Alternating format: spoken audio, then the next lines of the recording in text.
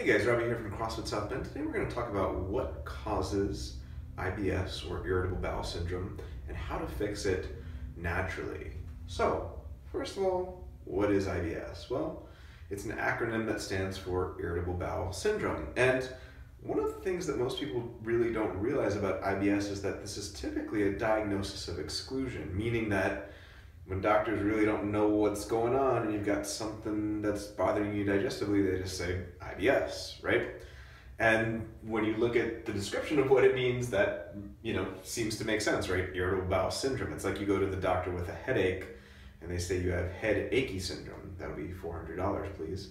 It's not really telling you anything you didn't already know. It's just naming a collection of symptoms. And that's important because unless you know what the root cause of the issue is, you're not going to be able to figure out how to fix it. So IBS is really just a fancy name for this collection of symptoms. It's really not that much different from saying you have a headache and going to your doctor and then they say you have head achy syndrome.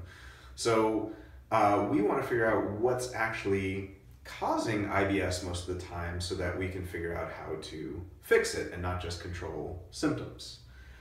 So what's the main cause of IBS? So there are a number of contributing factors to IBS, but the headline is that studies have shown up to 84% of cases of IBS are actually cases of something called SIBO.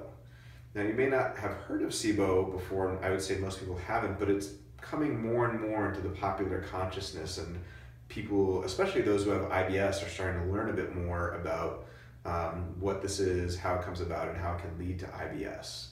So what is SIBO? Well, again, we've got another acronym here, just like IBS. SIBO stands for Small Intestinal Bacterial Overgrowth.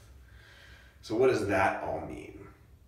So in order to understand what that means, we need to take a little trip into the way the digestive system works. So to simplify things a lot, there are basically three main parts to your digestive system. There's the stomach, there's the small intestine, and then there's the large intestine. So in the stomach, what typically happens isn't digestion proper. Like when we think of the stomach, we typically tend to think of digestion, but really what's going on in the stomach is food is being broken down so that it can eventually be digested in the small and the large intestine, meaning the body can absorb certain nutrients in the small intestine, and then certain bacteria can, feed on certain things from the stomach later on when they get to the large intestine or to the colon. But the stomach is really just breaking down stuff with acid to make it more digestible eventually for the small intestine. The stomach, as far as we know currently, has no bacteria in it. It's basically sterile, and part of the reason for this, as you might imagine, is, well, there's a lot of acid in it to kill all the potential bad, things that you might be digesting that could harm you. So there's no bacteria in the stomach as far as we know.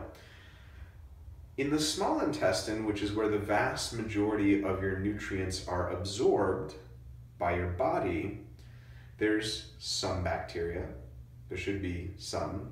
But it's a very, very, very, very small amount relative to the large intestine, which has a ton of bacteria, trillions of bacteria. So there should be some bacteria in your small intestine, but not too much. Now, what can happen is if you're not digesting your food properly, either because you ate it too quickly and you're stressed, or you're not producing enough stomach acid, or you have pancreatic insufficiency, or if you have just a general dysbiosis in your gut, or if you have a gut pathogen or yeast overgrowth or anything like that, if for whatever reason you aren't digesting things properly, sometimes what can happen is that a large amount of bacteria in your large intestine can actually back up into your small intestine and create an overgrowth. There's actually a valve that's supposed to protect the contents of your large intestine from flowing back into the contents of your small intestine. And one of the things that can happen with small intestinal bacterial overgrowth is that that valve becomes dysfunctional.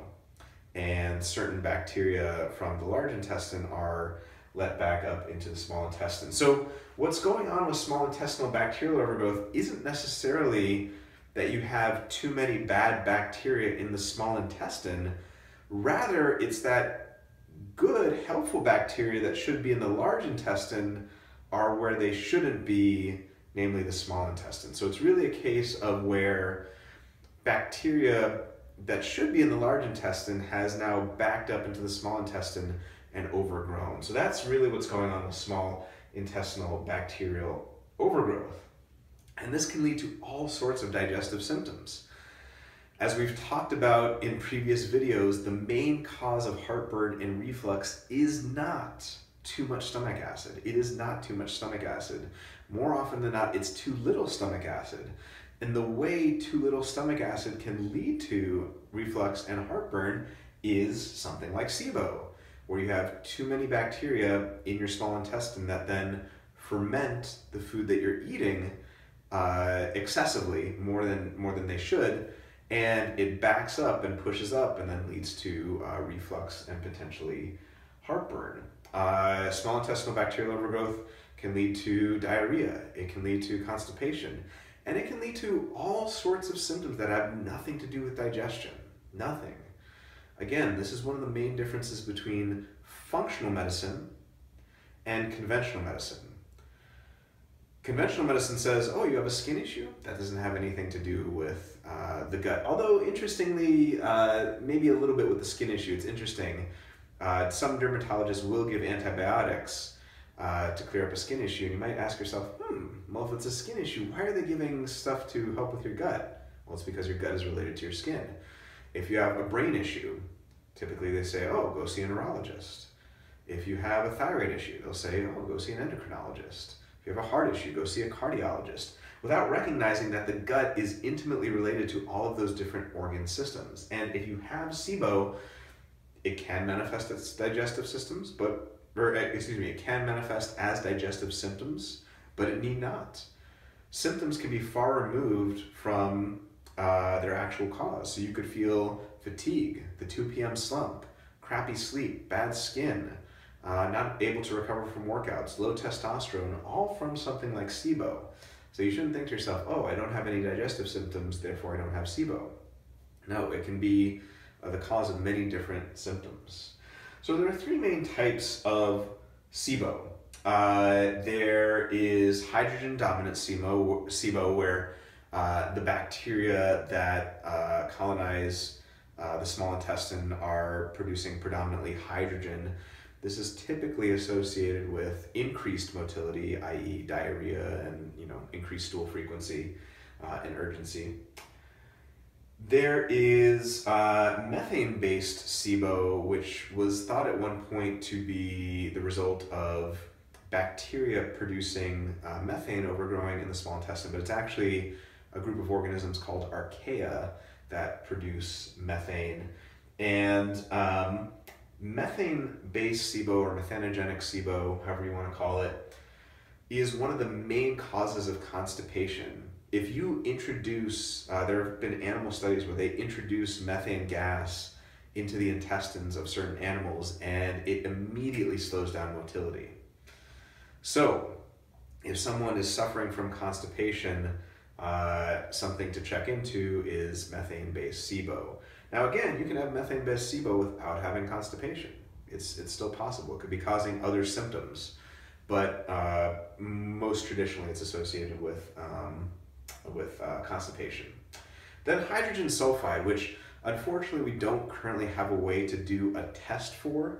Hydrogen and methane, the best way to do a test, or the least invasive and most effective way to do a test, is a breath test. Hydrogen sulfide we don't currently have a way to test for, but if someone tests positive for SIBO, there are certain clues like rotten egg smelling breath, rotten egg smelling gas. All of those can lead to the inference that there might be something with excess hydrogen sulfide.